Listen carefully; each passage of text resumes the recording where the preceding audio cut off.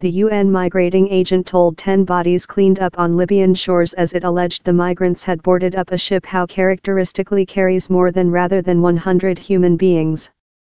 2 Libyans and 8 Pakistanis were amongst the corpse, it told. A representative for the organization told Down there are 3 named survivors. 2 survivors swam to beach, and a fishery ship saved else, the agent's Olivia Heaton told. The World Organization for Migrating accountable how 6,624 migrants and refugees introduced Europe by sea via January 28, compared in 5,983 for a such time the early year. The migrating agent told how 246 human beings dead on the Mediterranean Sea for January, downward of 254 in the identical monthly recent year. In 3,116 deaths in 2017, the Mediterranean remained the deadliest immigrant path in the planet in spite of abrupt drop in taken crossings, on to the agent.